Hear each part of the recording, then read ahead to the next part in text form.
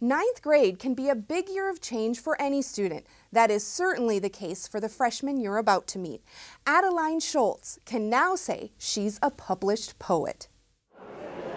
In the halls of high school, bravery can look like many things. It's definitely a question worth considering. Coon Rapids freshman Adeline Schultz brandishes hers between two covers. I guess it was a little bit scary just to think that people might get a general idea about who I am based on what I write, but then I realized I shouldn't really be scared though, because people are gonna have ideas about me no matter what I do. Titled Listen, Addie recently published a book of heartfelt poetry. She began writing in earnest in the 7th grade. Just a little more than 2 years later, Addie released her first collection through Kindle Direct Publishing. Try to make poems that other people will be able to relate to and be like, yes, this is what it's like right now.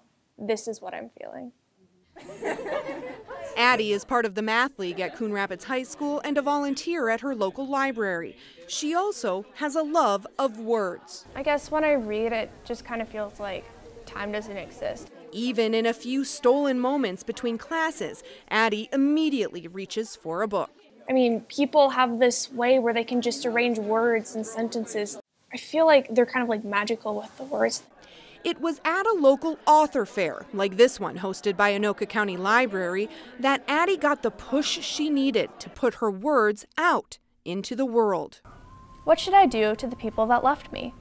I could write a poem or draw a picture, but in the end it wouldn't matter.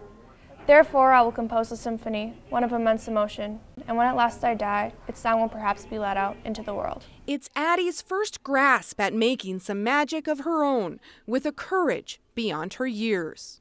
I'm doing something that I'm really happy about and something that I have wanted to do for a very, very long time. Listen by Adeline Schultz is now available for purchase on Amazon in paperback or for Kindle. Addie dedicated her book to one of her former teachers at Coon Rapids Middle School.